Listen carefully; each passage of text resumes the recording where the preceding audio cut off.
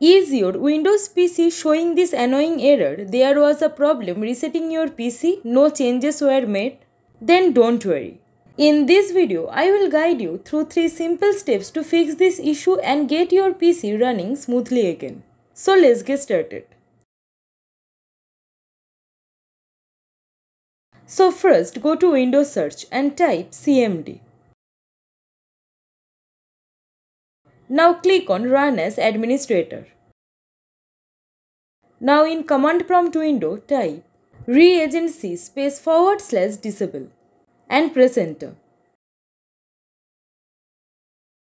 Next type reagency /enable and then hit enter.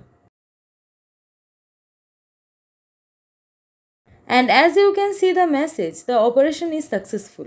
If the operation here does not show successful or if you see the recovery environment missing later, then you should definitely watch this video. Now close command prompt. This refreshes the Windows recovery agent, which often resolves reset issues instantly. Press and hold the Shift key, then restart your PC.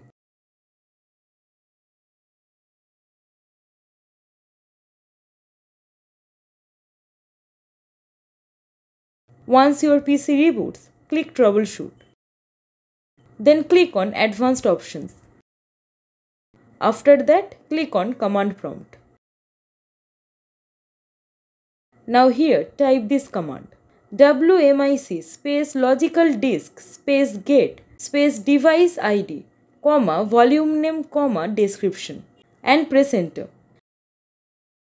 Now here, it's important to note your system drive letter. In my case, it's C, but yours might be different. Here's how to check. First type C: and then press enter.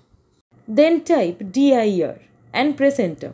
If you see folders like program files and recovery, that means you have found your correct Windows partition. But if those folders don't appear, don't worry. Just try another drive later like D or E, using the same method until you find the one that contains your Windows installation.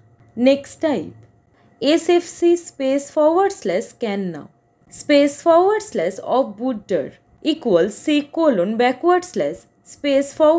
of winder equals C: / Windows.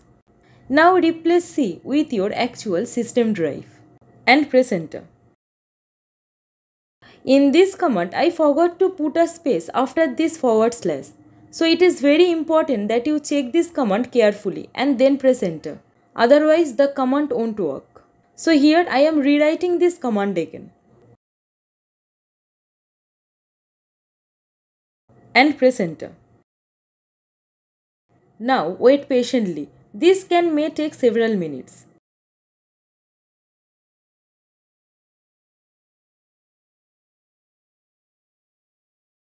And now as you can see the message, Windows Protection did not find any integrity violation. This means no corruption was found in your system files. Your Windows files are healthy and working correctly. Now close command prompt.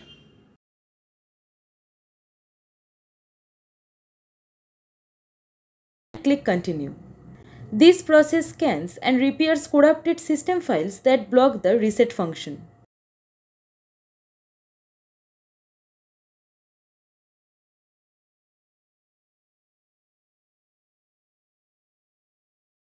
Now again, press and hold the Shift key and restart your PC.